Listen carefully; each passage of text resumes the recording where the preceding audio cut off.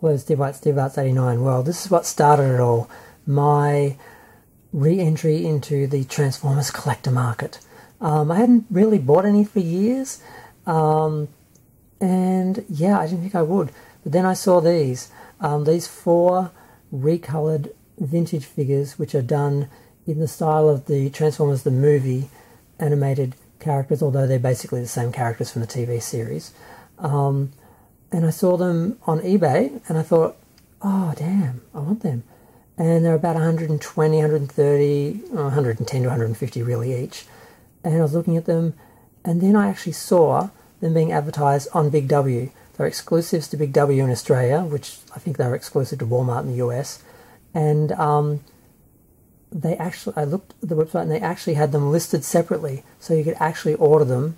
And if you spend over 100, you didn't have to pay postage.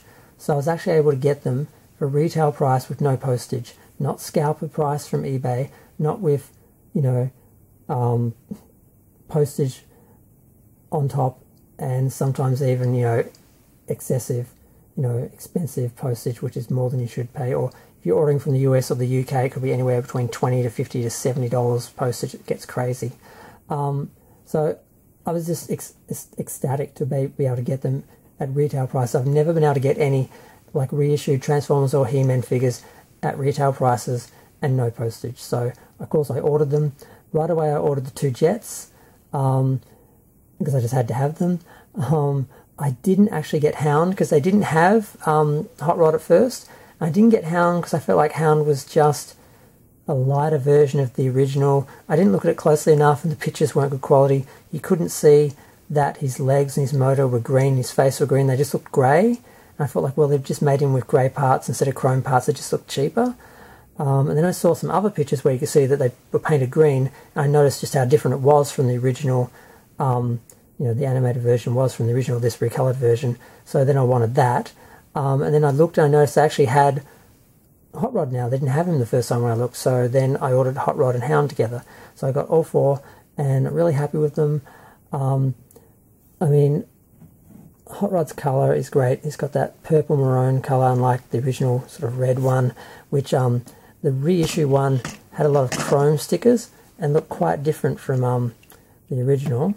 But I really like the chrome stickers, but it just didn't look like the original one that had foil stickers.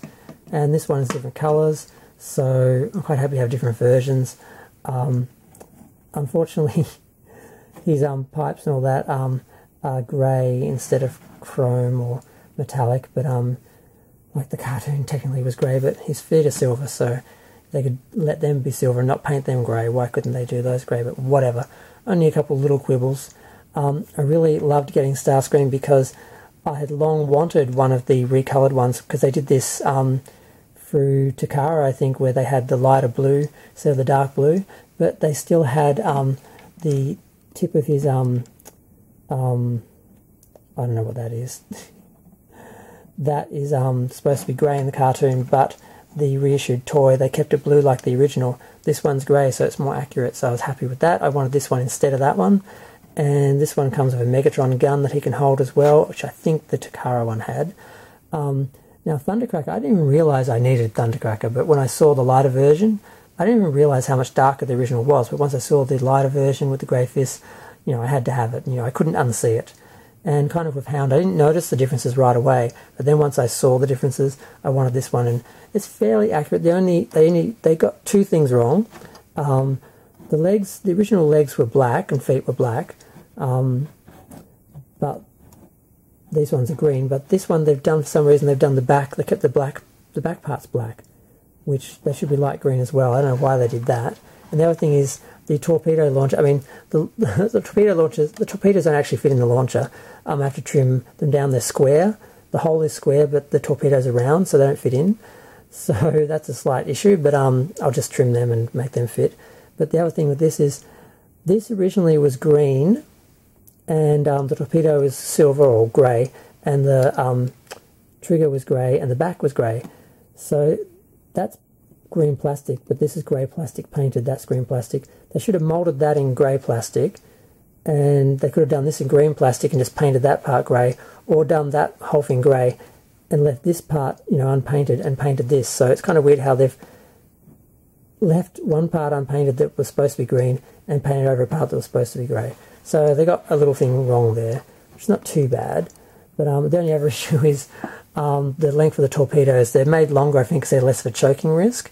But normally when they do this, they keep the end the same as the original, and they have the extra length in here, so you can actually cut it off and then put them in, and they look the same. But these ones, the length is in the actual torpedo that's, you know, showing, so you can't really alter it.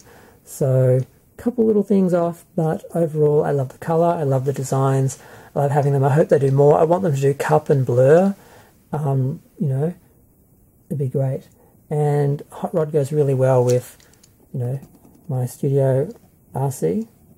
So I'm going to go. Feel free to share, like, comment, subscribe. Let me know what you think. Glad I got them. If you haven't got them, you should get them.